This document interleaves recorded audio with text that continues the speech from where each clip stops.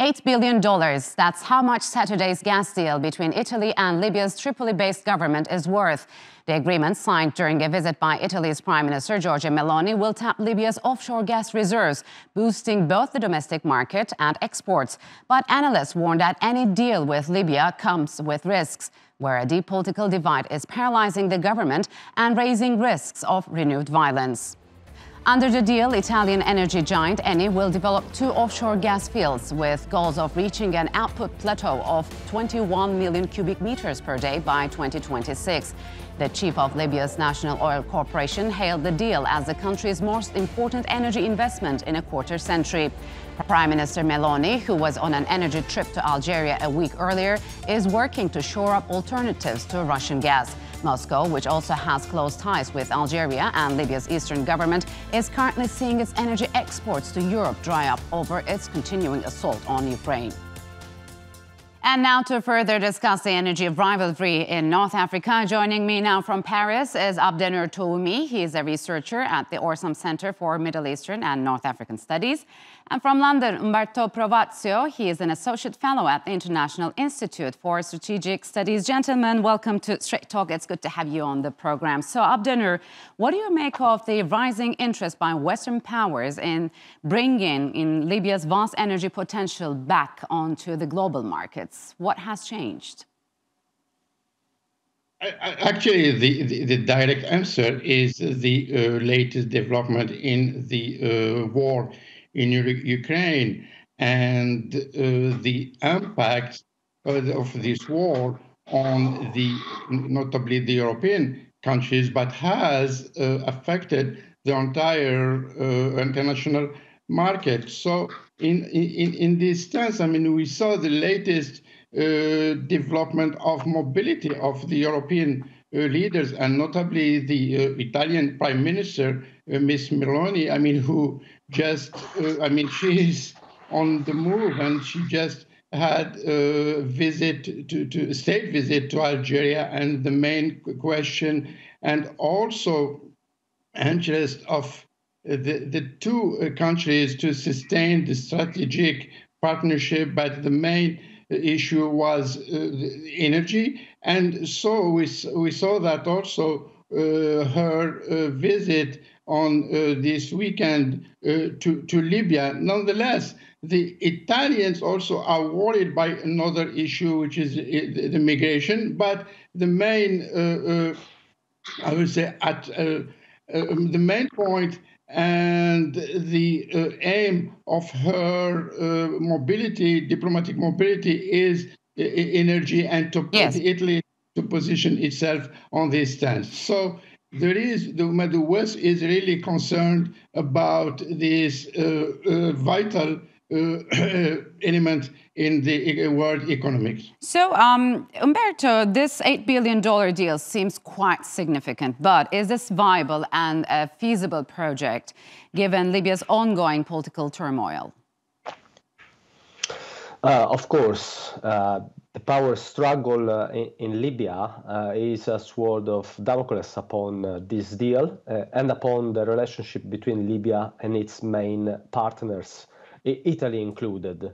The deal has been welcomed with criticism by the rival authorities in eastern Libya, in particular Fatih Bashaga, the Prime Minister of the Government of National Salvation.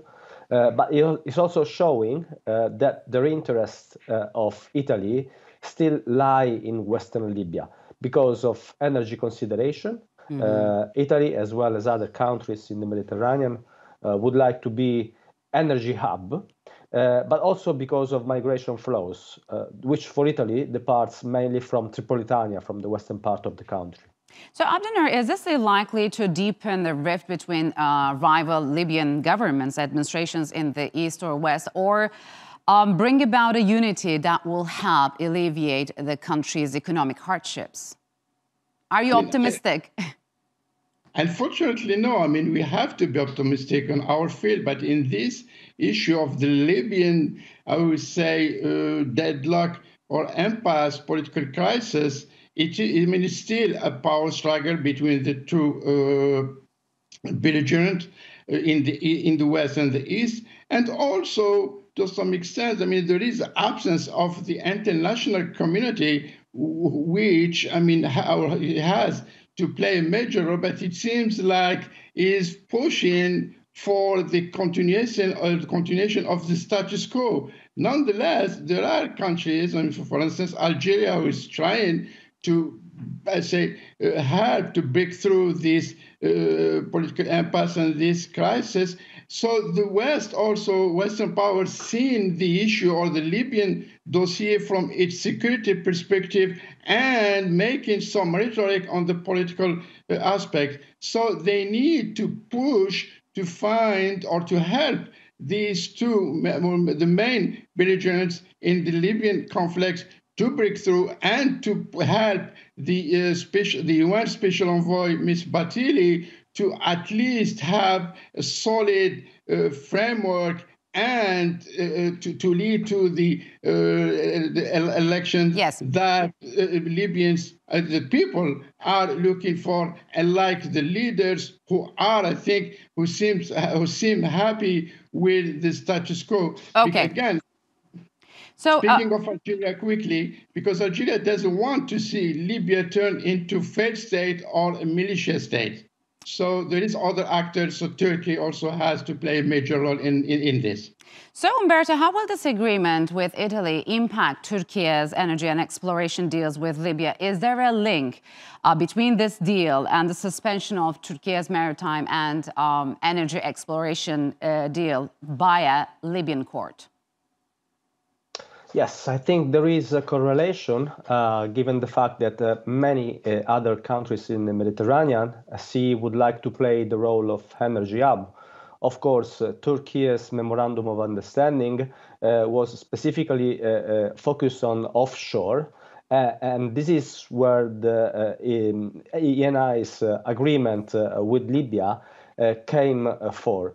I think we also have to mention the fact that if for Italy it was a strategic agreement, for Libya it is as well, because it allows Libya to have a diversification strategy in the energy sector, dealing with Turkey and Italy as well. Mm-hmm.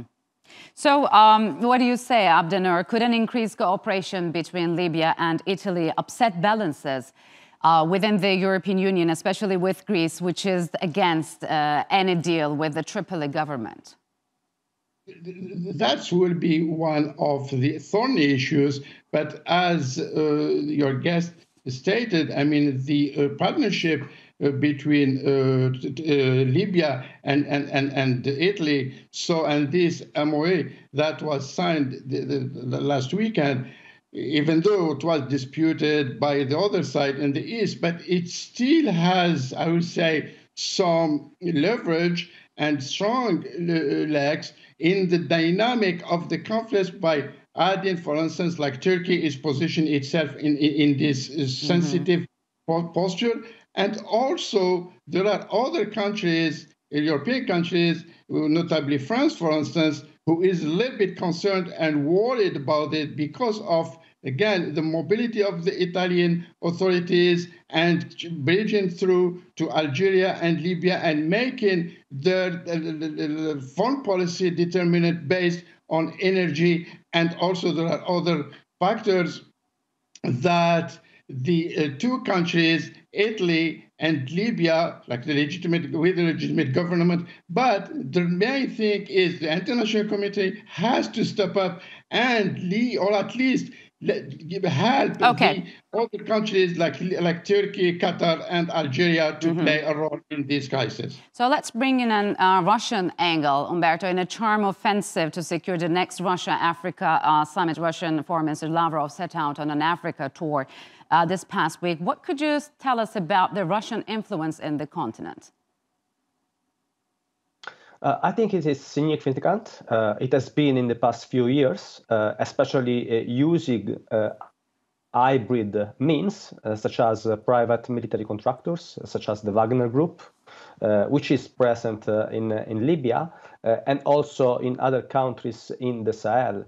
And this is a concern not only for Europeans, but also for other partners in the south. Algeria, for example, is not happy to see militias and mercenaries roaming around in the Sahel. And so I think this is creating havoc and instability, and it is an issue that the United States in particular is trying to address. For example, with the recent designation of Wagner as a transnational criminal organization. So we've seen dinner U.S., Russian, and Chinese high-level officials almost in a coordinated manner visiting the African continent this past month. Why has Africa started getting a lot of attention, especially from the United States? Because we know the region is not the most important to the U.S., but what kind of policy does it pursue there? Actually, this is, goes in the new influence of hemispheres. And Africa has become lately a hub for the superpowers and the regional powers. So, and this is not new. Lately we have been speaking about what's going on in the political instability, military instability in the Sahel, and the emergence of a new regional states and regional powers, for instance, like Turkey. But the Russia has a traditional presence in Africa that goes back to the Cold War time.